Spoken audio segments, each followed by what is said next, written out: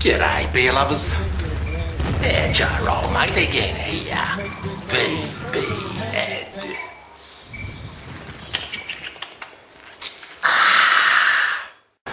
G'day beer lovers,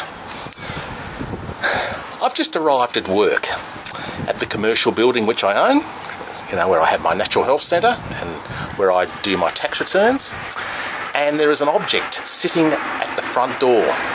You won't believe what it is. I'll show you what it is. It's a fucking safe. It's obviously the proceeds of a robbery overnight in the area. I don't know why they've left it at my front door. Now, it is so fucking tempting to touch it, to open it, to see whether there's any money in it. But no, I've rung the fuzz. So they're coming out whenever they can. Yeah.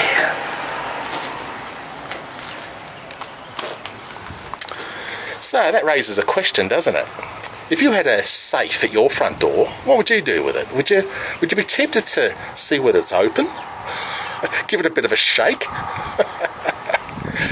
Don't worry, those thoughts are gone through my head. But no, I'm waiting for the fuzz to come, and I'll give you an update after they've been.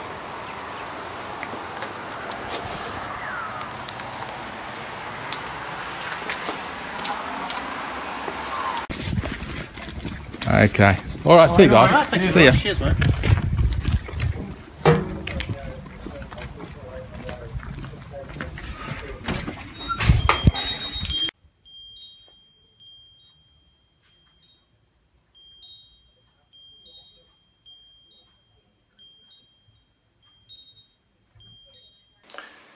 Now, I went around the neighbourhood and to ask them what they knew about this fucking safe.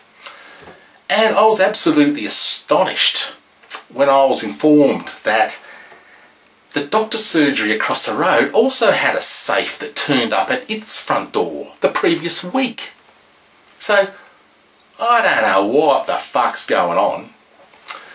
Now, I shared this weird story on Facebook with my Facebook friends. And these are some of the comments I got. Okay, from Pete Finn, aka the fat Aussie bastard. He suggested that the safe was probably left there by one of my clients, who was probably making a statement suggesting that I'm charging too much. Okay, Woggy Flush.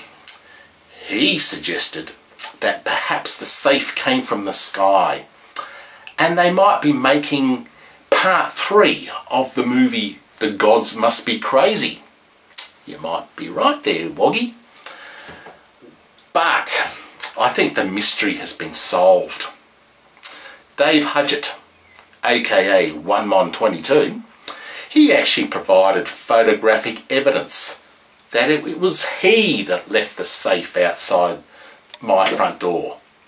And now the fucker wants it back.